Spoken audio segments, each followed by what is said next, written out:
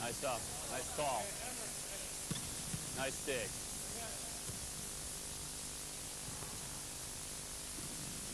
My name's Doug Beal. I coach the U.S. men's national volleyball team. The players you see warming up behind me are members of that team that will be representing the United States in the 1984 Olympic Games in Los Angeles. We're doing a series of videotapes on the skills of volleyball. Each tape will follow the same format. We'll begin each tape by demonstrating the particular skill that we're involved with. After we demonstrate the skill in its entirety, we'll go through a teaching progression which will show you how we develop the skills of these players on our team. After the teaching progression, we're going to demonstrate some drills that we use which allow us to incorporate that particular skill into the tactics that we use with our team.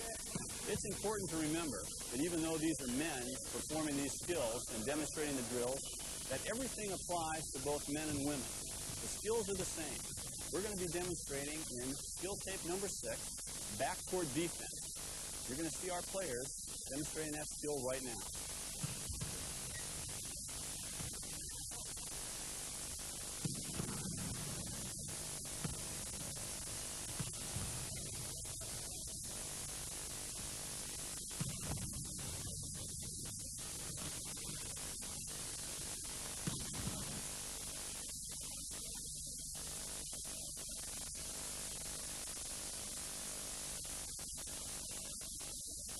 Back row defense is a group of skills used by both men and women and are very critical in the point-making plays of volleyball. Uses are several. One is digging hard-driven spikes. 2 is chip recovery and off-speed shot recovery. And thirdly, the skill of handling the deflected ball coming off the block. The skills used in back row defense are diving, front diving, 2, rolling, which is a full roll and a half roll, thirdly, the sprawl, and fourthly, a technique called the J-stroke. In this tape, we will describe all of these skills. My name is Bill Neville. I'm the assistant coach of the USA men's volleyball team. And to help me demonstrate these skills, the first at front dive will be Steve Salmon. Steve? At this point, I'd like to say that defense, first of all, is an attitude, a mental attitude. The player must have the absolute intention and desire to get any ball which is hit on his side of the floor and keep it off the floor and not allowing it to contact the floor. He must have the attitude that he is going to go after it no matter where the ball goes, and every drill must be designed to reinforce and encourage this attitude.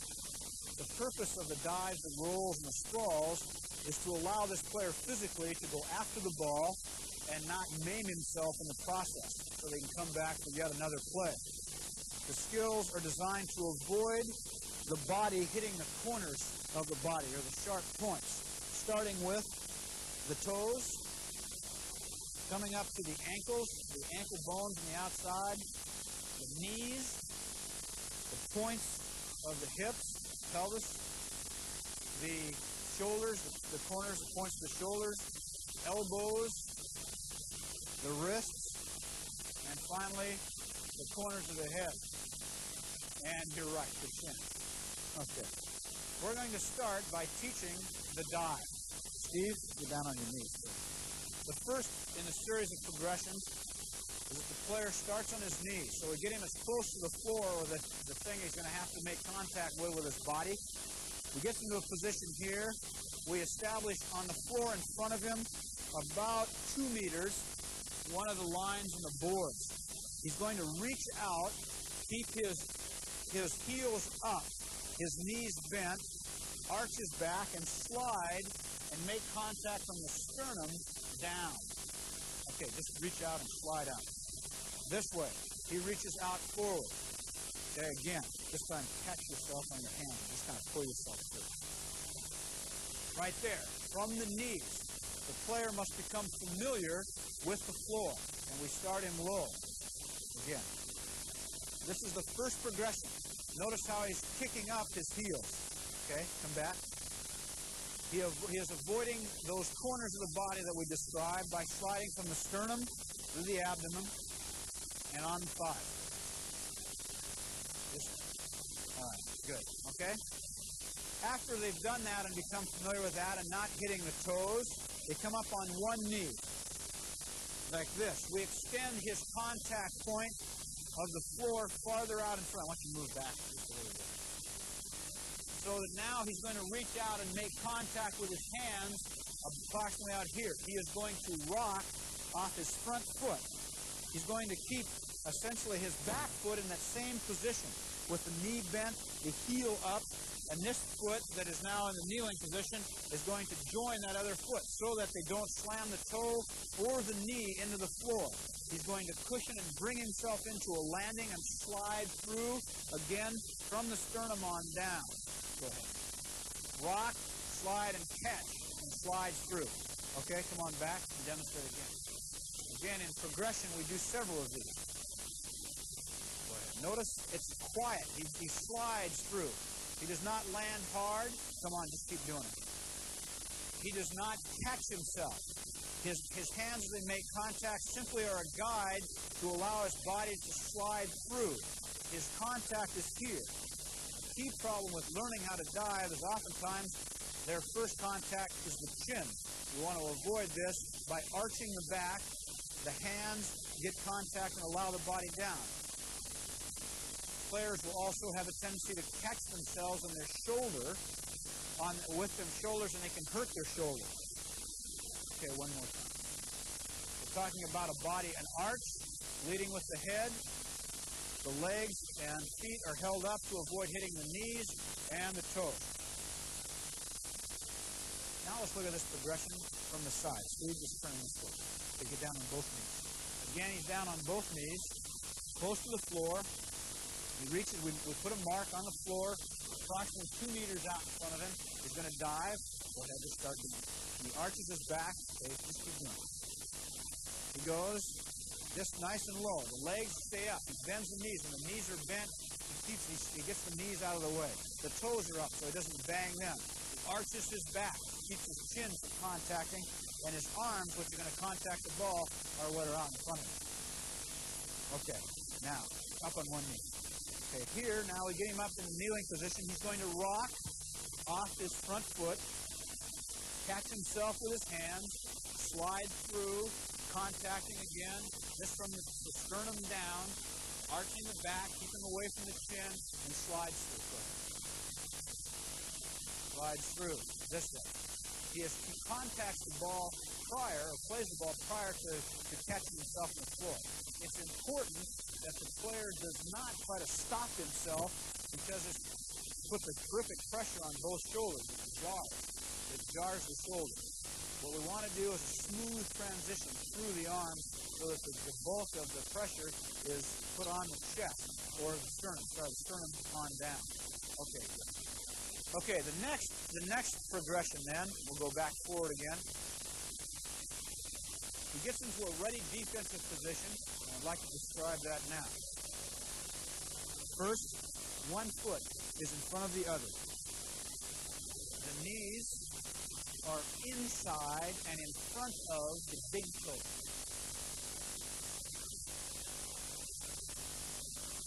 This puts the player in a position where if he brought his elbows inside his knees, they would touch the knees and his fingers would touch the floor inside and in front of the toe.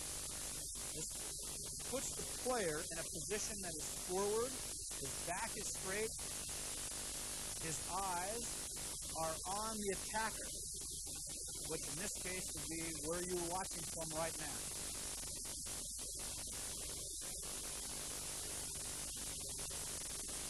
Okay. When the ball is being attacked, he shifts his feet underneath his knees, which puts him forward. This puts his weight forward or towards the ball again. So that if everything stopped, okay, just shift your feet, he would fall forward. That's where you want your weight to be, is going towards the attacker. Again, shift and fall forward. Shift, that if everything stopped, he would fall essentially on his face. The tendency, and this is a description of what should not be done, but the tendency is that a defensive player will shift his feet forward, and therefore his weight goes backwards. We do not want this. We want a forward movement. Again, demonstrate the correct way. Feet shift back, and his weight would go forward. If he shifts the other way, not correct, his weight will be back, and he will not be able to play a ball in front of him. This is the ready position for all defensive movement, preparatory motion. From here, then, let's go back to the diving technique. He's in a ready position. He shifts, and now we have another line, much farther out. His range increases much farther forward. So now he shifts to this ready position and just dive on out there, do it several times. And now he goes. Okay, come on back. Ready position. He gets ready. He goes. Again, if you'll notice, he is not hitting any of the corners of his body. The toes, the knees, the elbows, anything like that. He's taking the bulk of his weight from his sternum on down. And his back is arched. Okay. Now let's look at it from the side. Let's look at it. Again, the ready position, you'll notice the feet will go back underneath the knees. Then he goes forward into the dive. Shifts, dives, and he gets out after the ball. He shifts so his weight is forward, and then he goes to the ball. Again, notice the shift of the leg underneath. It forces his body forward, and he goes forward. Okay, let's turn back the other way. Diving is probably the most versatile of the defensive skills to get to the ball. He can go forward immediately, or from this ready position, he can turn or cross-step quickly and dive to either side. First of all, we'll demonstrate going to Steve's left. Ready position, his feet he sets, and then he turns and dives to his left. Okay, come on back. Again, he gets ready, the ball is deflected off the block, he must make the change. Okay, now to the right. He gets again the ready position, shifts, goes for the ball. The player with the diving technique can cover up to half the court in any direction, any point of the compass. You're right. And it's very quick, and it can come from a run or from a standing position. He can also turn and go backwards and get a ball that goes behind. He shifts, he sees the ball goes, he turns, and he would hit this ball back over his head towards the court. He's covering now a large area with the dive. Okay. Those are the skills of diving. But as we teach it, we start from the knees, then to that kneeling position, then from a standing position, and they practice just from a standing start, and they go to all points of the compass.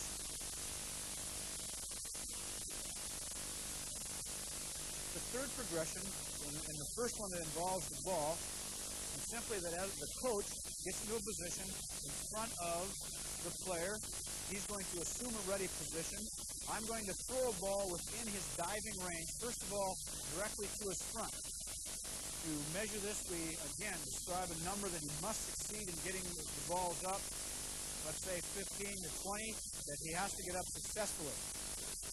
It is important when the coach throws the ball that he throws it underhand with both hands and throws it out, and in an area we're not attempting here to make him work at his maximum. We're trying to teach him the skill. Therefore, we want to make sure that he essentially knows where the ball is. Of course, something that the opponent is not going to do later on. And for him to learn it, he must learn, first of all, the technique.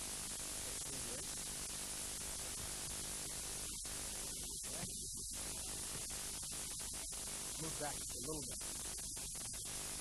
This is the front technique. Now, if you'll notice, the contact in the ball is very similar to the forearm pass. He's getting it just above his wrist. He gets the ball up in the air. His movement is from the shoulder. The arch of the back, as he arches the back, puts him automatically into a posture that allows the ball to come up. As he arches his back, his arms follow through, and this puts the ball high in the air. He must get the ball high so that his teammates can get under it and turn it over into a potential point-making play. After he has completed X number of successful repetitions forward, then we concentrate on moving him to his left and then his right. So to the left, really bring it up high, so he's right back. Notice he modifies his rebound angle. He leans out forward to get the ball up in the air where it's playable. Reaching high, making the ball getting underneath the ball, making the ball get up as high as possible. Okay, then we have him go to his right. Start right there. Okay?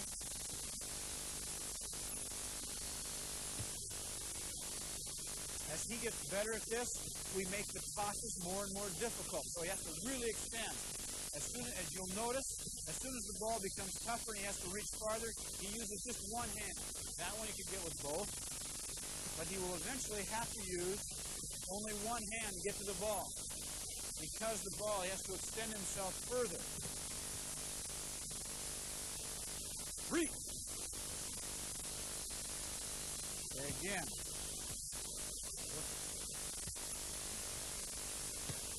After he has done it left, right, and forward, then we get to the toughness. And we make him move, and I'm going to throw the ball back over his head, so he must turn and run and try to bring it back into the court. This is by far the most difficult move. Well,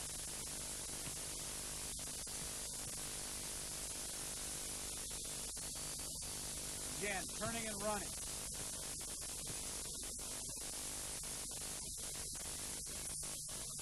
He has to make that arching play.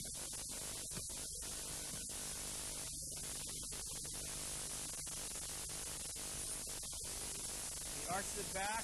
His balance is going one way. The dive here is simply in recovery. Because he's losing his balance in making contact with the ball. The dive allows him to do that and then save himself from getting injured. After he has completed several successful repetitions of getting the ball off the floor,